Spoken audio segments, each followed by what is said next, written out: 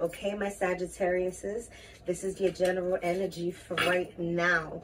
Raindrops, take a chance on them. You're in a place where you're feeling down or something hasn't quite worked out for you, and Spirit is saying sometimes the biggest gifts come as a rainy day. So you don't think that this is a good thing for you, but the universe is saving you. And your tarot cards are coming out all in higher polarity. So basically that means that everything is going in the direction that it should be going in.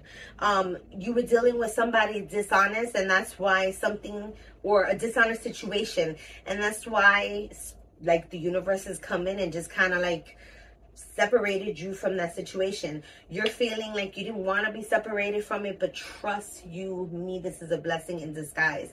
You're gonna take some time and balance yourself out. This kind of has you not where you need to be with things.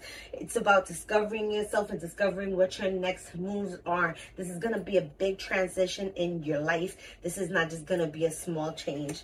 The ancestors are saying you have been indoors for too long. Go outside and get some fresh air. So like I said, disconnect yourself from this.